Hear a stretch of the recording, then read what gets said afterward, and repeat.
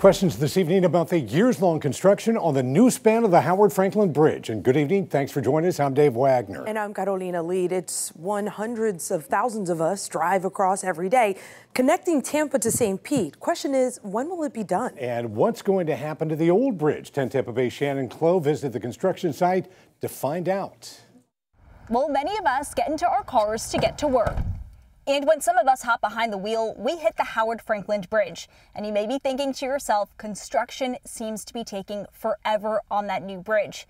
I found out from FDOT officials, soon enough, that will change. A project this size is a large logistical effort. Will be the largest bridge by deck area in the state. It's around an $850 million project. So why is this pricey project necessary? The old existing bridge is reaching its service life. Austin Peterson with the Florida Department of Transportation tells me each bridge has a service life up to 80 years. The Howard Frankland Bridge was constructed in 1959, making it 64 years old.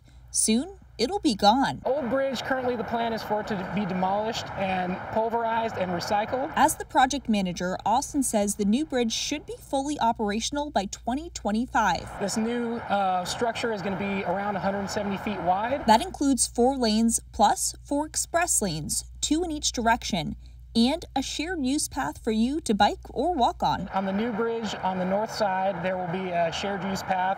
That will be a bicycle pedestrian facility that will cross from one end to the other of the new bridge.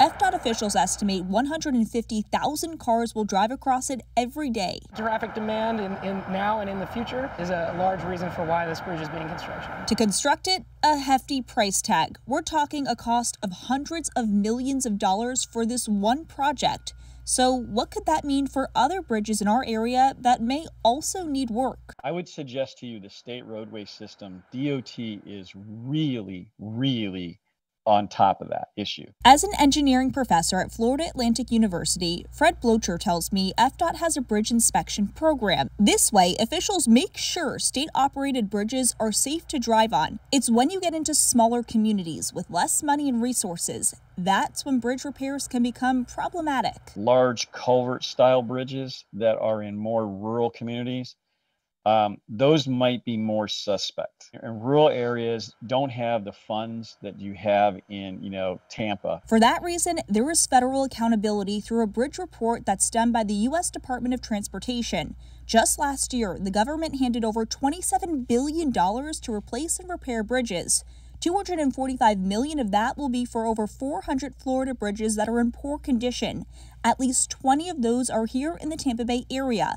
Right now, one of the state's largest projects is right here, connecting Tampa to St. Pete. Work over water, and so that does present a challenge for sure. No matter the challenge, safety is the ultimate goal, and the new Howard Frankland Bridge will help drive that home.